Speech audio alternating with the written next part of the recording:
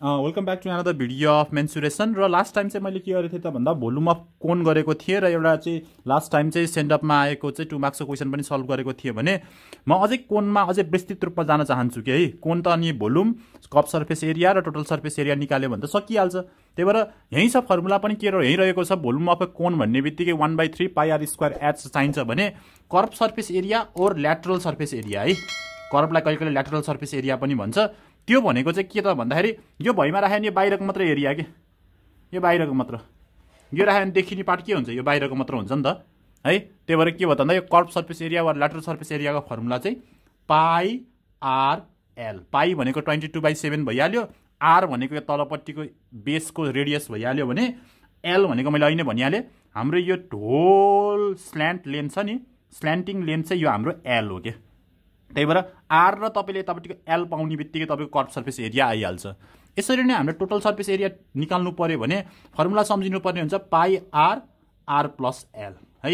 यहाँ H use भएको छैन, एच दियो भने अब अभियसली बुझिहाल्नुहुन्छ नि यो भनेको कस्तो हुन्छ, कोन यस्तो हुन्छ होइन, कोन यस्तो हुन्छ। अब यो हाइट हो भने तपाईँलाई अब यो एल छ यो आर छ नि त, यो एच भनेको त ट्रायङ्गलमा तपाईँलाई एल र आर छ भने पाइथागोरस थ्योरम लाएर यो निकाल्न सकिहालिन्छ होइन। त्यही भएर प्रब्लमहरू यस्तै यस्तै हुन्छ कि त्यही पाइथागोरस थ्योरम लाएर यो दुईटा दिएको हुन्छ यो निकाल्नुपर्छ वा यो दुईटा दिएको हुन्छ यो निकाल्नुपर्छ, यसरी नै सल्भ गर्नुपर्ने हुन्छ। मेन भनेको के रहेछ त भन्दा फर्मुला रहेछ नि त, फर्मुला जान्नेले फ्याट्ट मिलाइहाल्दो रहेछ भन्ने कुरा बुझिहाल्नु भयो। यसरी नै म अब के गर्छु त भन्दा हामीसँग यहाँ क्वेसनहरू टन्नै छ, 2 मार्क्समा धेरै आउँछ है, 2 मार्क्समा धेरै आउने क्वेसनहरू यहीँ छ कोनको। यो 8 नम्बरको मैले गरिसकेँ सबै लास्ट भिडियोमा। अब म के गर्छु त भन्दा दुईटा कर्भ सर्फेस एरिया र टोटल सर्फेस एरियाको दुईटा प्रब्लम मात्र गर्नेछु है त। अब हेर्नुभयो भने यहाँ बिचबाट सुरु गरौँ, एबाट सुरु गरौँ अनि डीबाट गरौँला है एकैचोटि। यहीँ हेर्नुभयो भने अब यसको के भन्छ, फाइन कर्भ सर्फेस एरिया भनेको छ दिएको के छ, बिचको हाइट दिएको छ, त्यो एच भनेको हाम्रो कति छ 24 cm छ हेर्नुहोस् है। अनि स्ल्यान्टिङ लेन्थ पनि दिएछ के 25 cm। अब हामीलाई कर्भ सर्फेस एरिया निकाल्न पर्यो भने फर्मुला के छ πr/l, एल थाहा छ आर थाहा छैन। अब आर निकाल्न पर्यो कि परेन है। त्यही भएर सुरुमा आर निकाल्नलाई के गर्न पर्यो त भन्दा using Pythagoras theorem in this triangle, यतापट्टिको ट्रायङ्गलमा मात्र पाइथागोरस लायो भने के हुन्छ, l² भनेको अहिलेलाई हाइपोटेनस भयो, h भनेको हाम्रो अहिलेलाई परपेन्डिकुलर भयो, r भनेको हाम्रो बेस भयो। त्यही भएर यतिलाई l² = h² + r² गर्नु, l भनेको 25² = h भनेको 24² प्लस r² भनेको फाइन गर्नुपर्ने। अब हामीलाई r त आइहाल्छ, r भनेको √25² - 24² गर्ने बित्तिकै हाम्रो r आइहाल्छ है। r निकालौँ अनि फर्मुलामा राख्दैछ त हाम्रो कर्भ सर्फेस एरिया आइहाल्छ, सजिलो भइहाल्यो है। यो अब गर्नलाई के गर्नु पर्यो 25² - 24² गऱ्यो भने के हुन्छ 49 भनेको चाहिँ r कति रहेछ 7 रहेछ। 7 cm चाहिँ हाम्रो के आयो r आयो, यो कति रहेछ 7 cm। Therefore lateral surface area और कर्भ सर्फेस एरिया = πr/l। पाई भनेको 22/7, आर भनेको 7 भयो, 7 7 काट्दिने हुन्छ, एल भनेको हाम्रो पहिल्यै 25 छ। त्यही भएर यसको एन्सर कति आयो त भन्दा 22 × 25 गर्दा कति आउँछ त्यति नै हाम्रो कर्भ सर्फेस एरिया 550 cm² चाहिँ हाम्रो यसको एन्सर भयो कर्भ सर्फेस एरियाको है। फर्मुला के πr/l एकदम फर्मुला बढी है, एकदम फर्मुला सम्झिने बित्तिकै गर्न सकिहाल्नुहुन्छ। मैले भर्खरै पनि देखाइहालेँ हामीले गरेको सेप चाहिँ यो हो। के दिएको छ हामीलाई लेन्थ दिएको छ, रेडियस चाहिँ हामीले फाइन गरेको कि यो प्रब्लममा हामीले रेडियस फाइन गरेको। यहाँ बिचबाट एउटा परपेन्डिकुलर ड्र गऱ्यो भने यतापट्टिको साइडमा हाम्रो के बन्छ, हाम्रो चाहिँ एउटा राइट एङ्गल ट्रायङ्गल बन्छ जुन चाहिँ यो हो कि है। यसरी चाहिँ तपाईँले हेर्नुभयो भने यो मजाले गर्न सकिहाल्नु भयो। यो के भयो curve surface area of A given triangle भयो।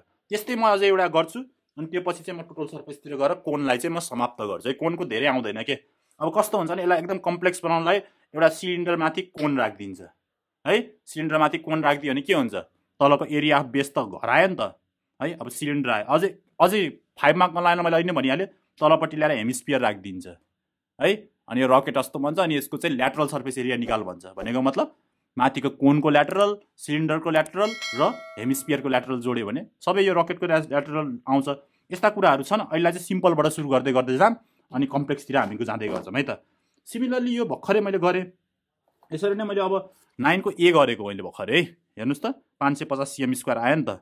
यो लास्टको एउटा गर्छु है। अब अलमोस्ट तपाईँले बुझिहाल्नुहुन्छ पाइथागोरस लाउने त हो नि।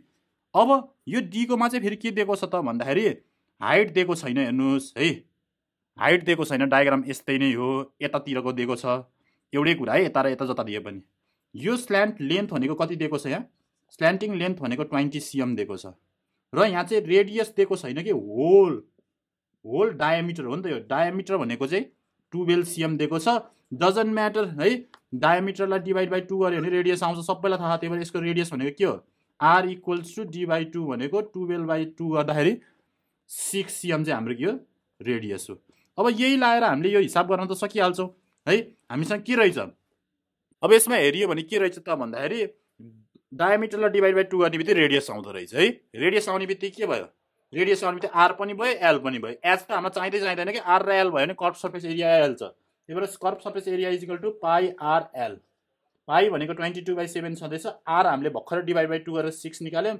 एल त हाम्रो क्वेसनले देखायो 20 cm है यतिलाई हामीले एच पनि निकाल्नु परेन कति सिम्पलले त झन् है अब हेर्नुहोस् त 20 × 6 × 22 डिभाइड बाइ 7 गऱ्यो भने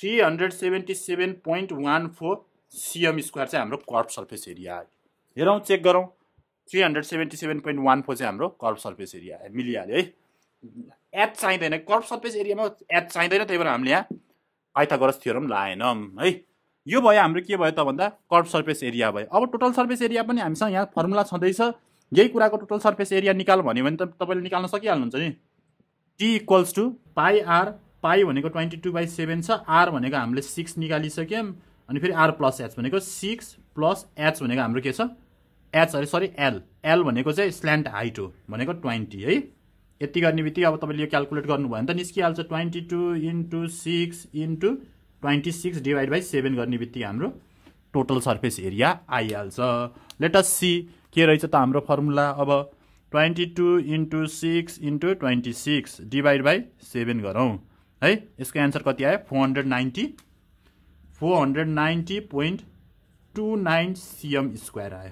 है यो चाहिँ अब क्वेसनमा दिएको थिएन मैले गरिहालेँ त्यही भएर यसको एन्सर चेक गर्न मिलेन जस्ट के बुझ्नुहोस् त अन्त यति 3टा फर्मुला याद गर्ने बित्तिकै के भयो तपाईँको कोन सकियो नि त कोन त यति नै हो सकियो अब है टोटल सर्फेस एरिया निकाल्न पऱ्यो अब ल्याटरल सर्फेस एरिया निकाल्न पऱ्यो भोल्युम निकाल्न जान्न पऱ्यो हामीले तीनटै लास्ट 3-4वटा प्रोग्राममा सरी 3टा भिडियोमा हामीले यो तीनटै गरिसक्यौँ है त यसरी नै तपाईँले यो स्क्रिनसट हानेर यसको सबै गर्न सक्नुभयो भने तपाईँले एक्जाममा आउने 2 मार्क्सको त सियोर मिलाउनुहुन्छ कोनको है 2 मार्क्सको यति चाहिँ तपाईँले गर्नुपर्ने हुन्छ मैले यतापट्टिको गरेँ सबै एउटै हो कि अब यसमा रेडियस भनेको आर भनेको कति हुन्छ 14/2 गर्ने बित्तिकै कति हुन्छ 7 हुन्छ 7 आइहाल्यो आर पनि भयो एल पनि भयो दुईटै निस्क्यो अब भोल्युम चाहियो भने तपाईँले के गर्नुहोस् पाइथागोरस लाएर यो बिचको हाइट निकाल्नुहोस् है सबै एउटै टाइपको छ डिफिकल्टी केही पनि छैन पाइथागोरस थ्योरम जान्नुहोस् है अनि त्यसपछि हामीले यति गर्न सकिहालिन्छ कोनको चाहिँ हामीले अलमोस्ट सबै गऱ्यौँ है त अब हामी के गर्छौँ त भन्दा नेक्स्ट भिडियोमा अरूहरू पनि छ के मैले 2 मार्क्सको गऱ्यो भने 1 मार्क्समा ट्रायङ्गलको आइरहेको हुन्छ होइन त्यो पनि हामी